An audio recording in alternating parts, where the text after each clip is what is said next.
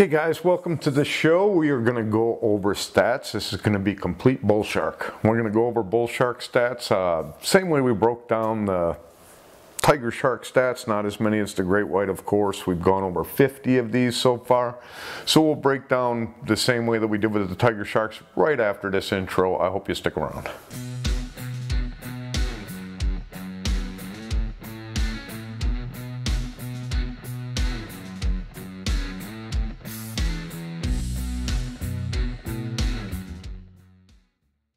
Okay, the bull sharks. The overall bull sharks, we've covered 50 attacks so far, and that is just the ones that have been identified as bull sharks. There's one that I'm probably going to add to this, and one that I'm probably going to change to a great white. We've talked about the one that I'm going to change to a great white, but I'll bring that up again when we get to it. I do have one that I'm probably going to take and throw in here as a bull shark. I always bring up, when I think of terrible attacks. Bull sharks, the ones that come to mind to me are Zeta Stedman. She was bitten in half by a 13-footer. Then you have, of course, I always bring up Frederick Bergstaller. He was in the water swimming and a bull shark came and attacked him, a 9-footer. And the first thing he did was try to fight the shark off. Well, he went ahead and tried to punch the shark as he fell back after he was attacked. The shark bit his lower body. It's the first thing it did when it attacked him. He went to punch the shark and his arm went right in the shark's mouth and it bit his arm off. Now he's collapsed in the water and he's floating out further out to sea. And the lifesavers say he was alive for about 20 minutes. You could see his head bobbing up and down as he's trying to swim back with just one arm. By the time the boat got out to rescue him, most of his lower body was gone. And it's very likely that would have happened in that first bite. And then he would, tried to punch the shark and then took his arm too. Either way, he was alive for a while after that. And then there's the one that I couldn't think of the name that I bring up along with that, to where they kind of try to fight the shark off and it does not work. And this is John Nichols. And John Nichols is the one that was grabbed by the shark and it dragged him into deeper water where multiple fins met up on him. The witnesses saw the fins converge on him and they found parts of his body in 3 different beaches after that attack. That one, I think, is a bull shark. I mean, tiger sharks did it to Jordan Lindsay, but that is so rare for tiger sharks to attack like that, unless you're diving with them, and then one of them decides to bite you and some kind of a frenzy happens with hungry sharks and blood in the water. I don't think that does happen, or they wouldn't do that. But anyway, that's it. We've had 50 attacks. 22 have been fatal, 44%. So a lower percentage than the tiger shark that we've covered so far that's been identified as that shark. They're at 44, out of 50 attacks, 44%, so 22. The tiger shark was at 56% with 68 attacks, I believe what was. And the great white was around 36% fatal. And we've gone over 206 attacks. So 44% falls right in between the great white, which is the low end, and the tiger, which is the high end. 42% of the time, the tiger, the bull shark tries to go ahead and consume the person. That's higher than the other two. I believe it's 25% for the tiger shark. It's about 20% for the great white so far in what we've covered. This is double. So 21 of the 22 fatalities, 21 they've tried to eat the person. And the thing is the fatalities aren't all the ones that they tried to eat them. Some of these survivors were tempted to be eaten, kind of like I have for the great white, Heather Boswell, down as an attempt to predate. Even though she survived, she lost her leg, but I'm of the mind that shark was going to take her with it. So that's the overall attacks. And these stats that we're going through right now are just going to be overall in the attacks that we've covered worldwide. Less than 10 feet, so smaller than 10 feet sharks, we've covered 16 attacks. So 16 of the sharks have been identified as being under 10 feet out of 50. 32% have been, that's 32% of the attacks are under 10 feet. And then over 10 feet, 10 of them with 20% over 10 feet, but we are missing half of the attacks as far as the size of the shark. So it's impossible to make any kind of judgment going by those numbers with half of the numbers missing, because we don't know what size the shark was, not even an estimate. 29 have been in the afternoon, 11 have been in the morning. So that's over half of them have been in the afternoon, and right now only 22% in the morning. Now again, we're missing 19 times of day on these attacks. So it seems to be heavily weighted to the PM though on these bull shark attacks, at least by what we have. Again, we're missing too much to make any definitive anything, missing a quarter of what you need as far as stats. Okay, the attack depth, 3 feet or less, there's been 14. The 50 attacks by bull sharks we have covered, 14 of them have been in 3 foot or less water. 7 were fatal, so half of them were fatal in 3 feet or less water. And 8 times they tried to consume. So somebody, and I think that is, no, that's not Diego, the one from Florida. That's an attempt to predate, I know, but I know she didn't survive, unfortunately. But there's somebody in there that survived an attempt to predate, because there's one more attempt to predate by sharks in 3 feet or less water than there are fatalities by them. But 50% and 55% for fatality rate and attempt to consume is huge. Very high, especially for such shallow water. From just over 3 feet to 6 feet of water, there's been 7 out of the 50. 4 of those have been fatal. Again, we're above 50%. The other one was right on 50%. So now we're above 50% in water, less than 6 feet, by these bull sharks that we've covered worldwide that we have stats on. So 6 feet or less, you got a 50-50 chance of surviving the shark.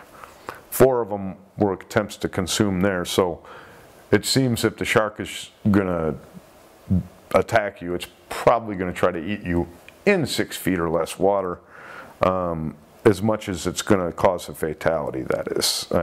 You know, it's half of 55% of the time in 6 feet or less water, the shark tries to eat you when you run into a bull shark.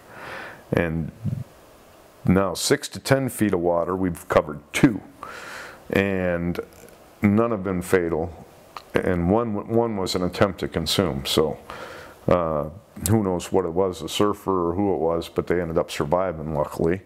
And then we have 10 foot plus, there's been 5 attacks by bull sharks that we've covered in 10 feet or more water. 1 has been fatal. But like I said, that one is probably going to be moved over to a great white, so it's going to leave 0 in 10 feet or deeper water that we've covered so far.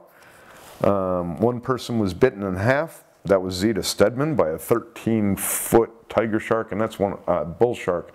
That's one of the biggest bull shark attacks I know of. I've heard of 11-footers, but that 13-footer, that's still the record that I know of as far as a shark that's attacked somebody. 11 victims had something severed in their attacks. So that's 22%. The tiger was at 33% in 68 attacks, and this is 11 out of 50 attacks at 22%. So again, that tiger shark is going to take something with it more. And that's most likely why right now, out of the attacks that we've covered, it has a much higher fatality rate, is because of the severing of things. Less than 100 yards from shore, so 300 feet and closer, or 90 meters and closer. 17 of the attacks, of the 50 attacks, have been in that range. 100 to 200 yards, 9 of them were fatal. So half of the ones inside of 100 yards were fatal out of the 17. 100 to 200 yards, we have 1 fatality, no attempts to consume. I'm sorry, 1 attack, no fatality. 200 yards to a meter, but to a mile, we have 1 attack, no fatality. And 1 mile plus, we have 4 and 0 fatalities. And I dropped that down to 0 fatalities because I know I'm going to move William Covert over to a great white shark. and we'll go over why. Part of the stuff that I'll tell you why when we get to there. But we're going to break this down by country now, like we did with the other ones. And the USA once again leads the way in bull shark attacks with 20. So 50 we've covered, 20 of them are from the US. 4 were fatal, 20%. So the US runs less than half of the overall fatality rate in attacks from bull sharks. That's standard throughout everything, and you know, maybe it is that people get out of the water quicker over here. They're in the water with more people when they're attacked by these sharks. It's awfully strange that they're so low. I don't put it to that we're more medically advanced, because these attacks that are happening off the shores that are survived, most of them aren't so bad like the ones I just talked about with John Nichols, with you know, Colbert, and then the other one that I know of in the U.S. that was really bad was Diego, and I can't remember her first name. I think they had it listed as 3 names, and Diego's her last name. 14 or 15 years old, and she was in between sandbars, and a bull shark got a hold of her. That's the worst one that I'm aware of as far as an attempt to predate off of U.S. shores. But there has been 5 attempts to predate off the U.S. shores. So 20% of the 20 attacks are fatal. 25% of the time they try to eat you. So 1 out of 5, 1 out of 4 times the bull sharks off the USA will try to consume you. Swimming made up half of the attacks, 10 of them.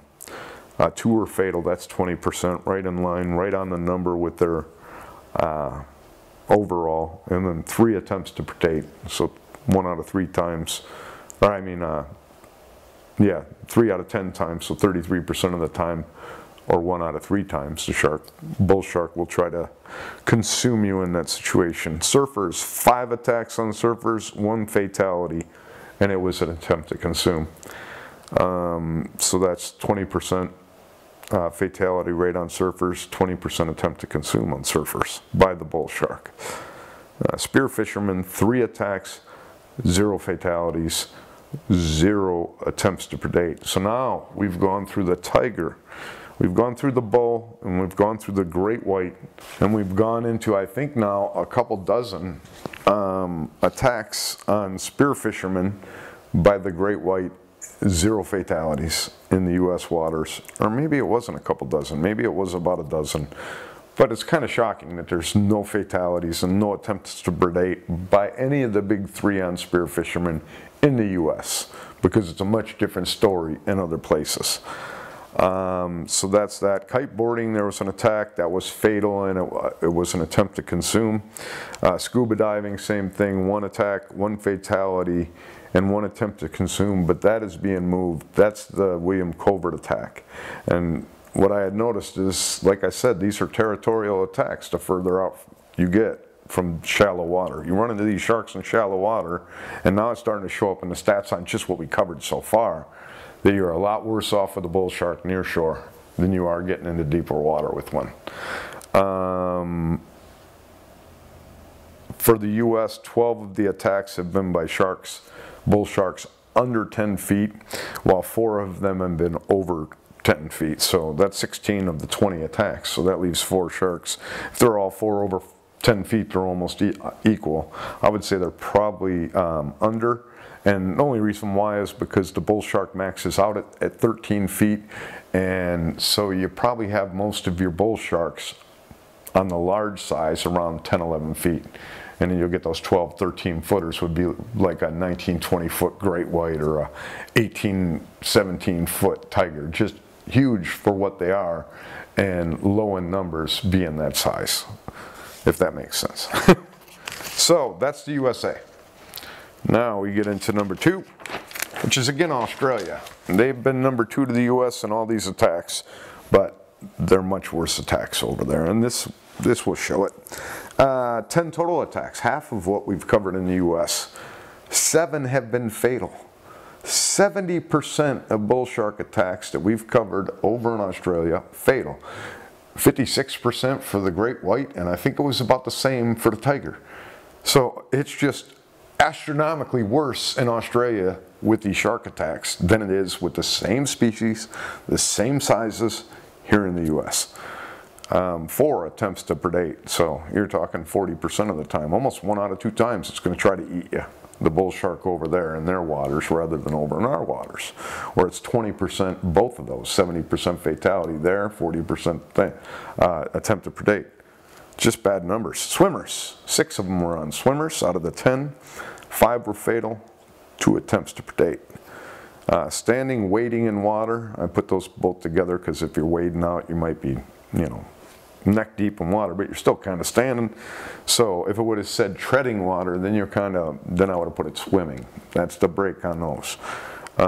2 attacks on them, 2 fatal, and 2 attempts to consume. So 100% across the board with standing in the water. So at least be swimming, because one of those people out of the 6 survived, whereas both of the people standing did not. Spear fishermen, 1 attack on spear fishermen there in Australia.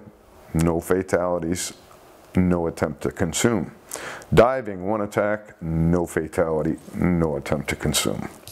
So again, closer to shore, you're in trouble. Further out, it doesn't seem so much. It's going to be territorial is what I'm seeing. I mean, I see a lot of it for it to stand out like that as I'm just going through the attacks. South Africa comes in next, and they got half of what Australia did at 5, but they are tied for 3rd. And Reunion pulls in tied for 3rd with South Africa. So we got stats for both of those, and they'll be quick. I don't want to bore you with stats through all this thing, but we are going to have a breakdown of some other species coming up. Mako, I'm definitely going to go through, and I might do them all 3 in one episode because the attacks will be a lot lower. The Mako, the bronze whaler, the oceanic white tip, those 3 definitely need to be covered throughout the stats. I would say that those are the 3 most dangerous sharks to people after the big 3. And those 6 we're going to keep a close eye on throughout the show. 5 attacks in South Africa, 4 fatal, and all 4 they tried to, well, 4 they tried to eat the person. The thing there is some of these attacks, the person it's fatal, but they didn't try to consume. And then another one, the person survives, but the shark was trying to consume them.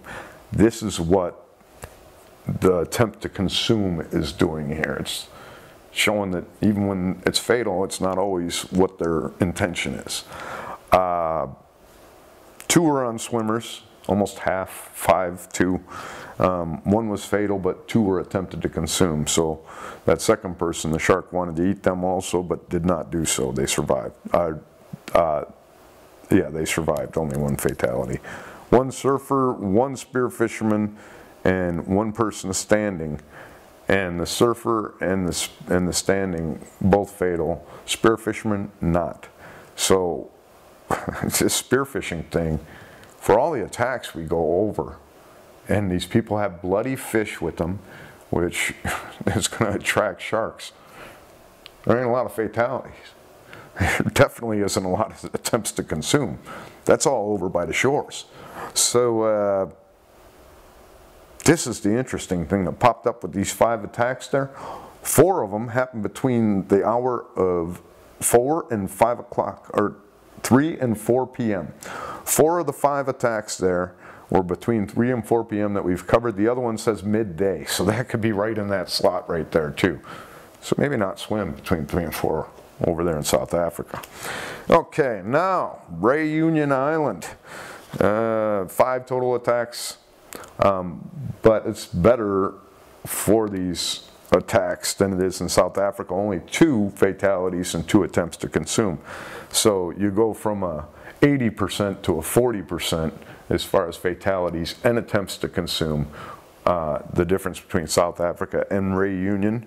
Reunion, 4 of them were on surfers. 1 of those were fatal and an attempt to consume on 1 of them. 1 swimmer was a fatality and an attempt to consume or a consumption. So that will bring us up to date on these shark attacks. Mozambique came in with 2, New Caledonia came in with 2, and then there's a slew of them, Bahamas, Mexico, Panama, Cuba, with 1 that fall in there. So we're updated on the great white, the tiger, and the bull shark.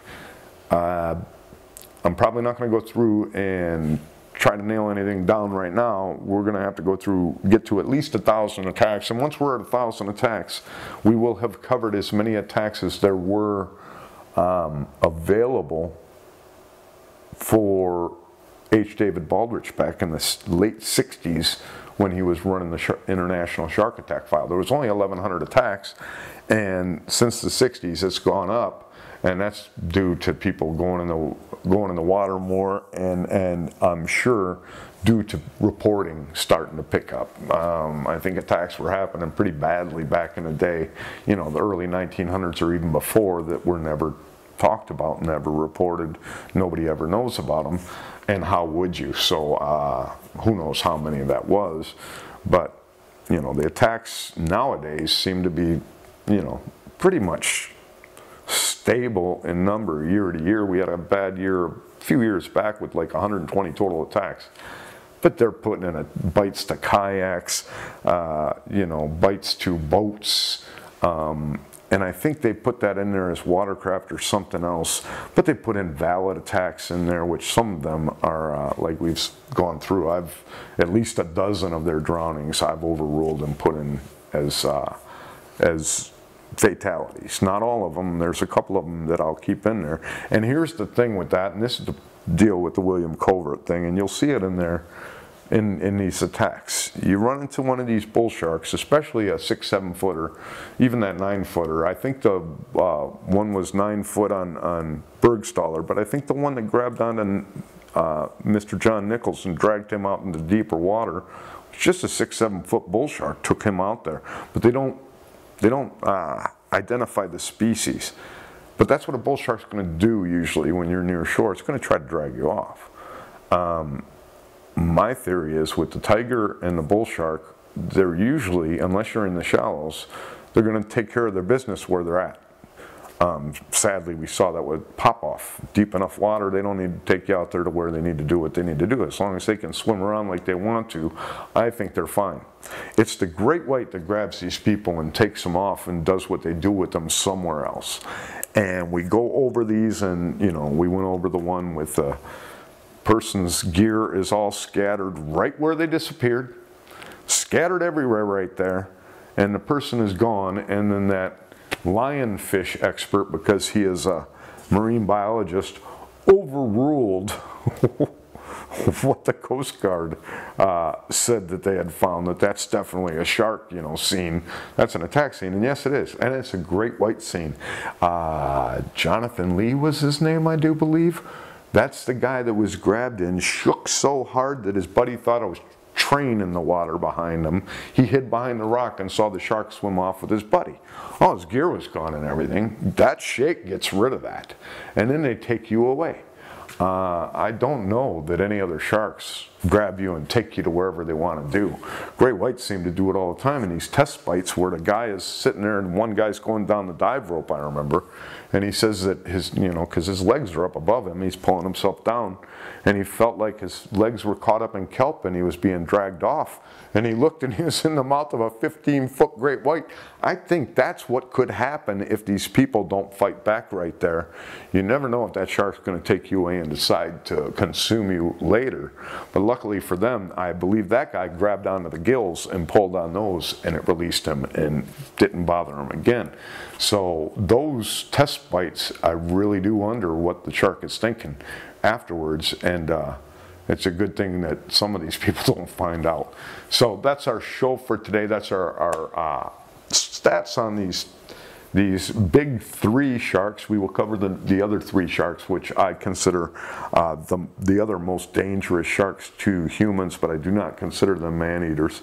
The closest I would think to being one would be the oceanic white-tip, and let me tell you, if people were around that shark, like run into them, not in the stage where you're diving with them. A bunch of people bubbles diving. it puts these sharks on edge. These people are not in a natural element with a natural acting shark. The sharks, it's like if you're in a cage, same thing. The shark is not acting like it's normally going to act if you're in that cage. If you're not in that cage, I think if you're not in the cage, the shark's either going to show interest in you or just go away and not care. But you're in the cage, and they're trying to keep them there, and they sit there and do what they do to keep the sharks there to see them. But I think if you're unfortunate enough to run into one of those oceanic whitetips in a place that it would usually not be, let's say Sharm el-Sheikh, all those attacks by them, there's got to be a big drop off there for that to happen. But it doesn't have to be very deep water. I mean, you go back to Rodney Temple being pieced off by those oceanic whitetips, and he was, I think the floor of the drop off was 120, where they were, the top ledge was 120 feet. So they were, if I remember correctly, they were swimming along that, and they saw the two oceanic whitetips come up over that ledge from the drop-off, and that's when he lost sight of what's his name, Jared Lehrer? No, that must be from the other one, but his mate couldn't see him, and he heard all the noise from the attack going on from both of the oceanic whitetips. So I would call an oceanic whitetip a man-eater along with the top three, but you know, that just means that they can and sometimes do eat men, and it's not man-eater in the type that they're going around looking for people to eat. And I probably will do my Jaws episode so that we can put a fork in rogue sharks forever. And until then, I'm going to get into the mako, the oceanic whitetip, and the bronze whaler probably after another attack show that I'll get ready after this one. So caught up on the big three, and I will see you in 2 to 3 days with another attack show. But remember, if it's warm enough and you're going into that water, you are much more afraid of those sharks than they are of you.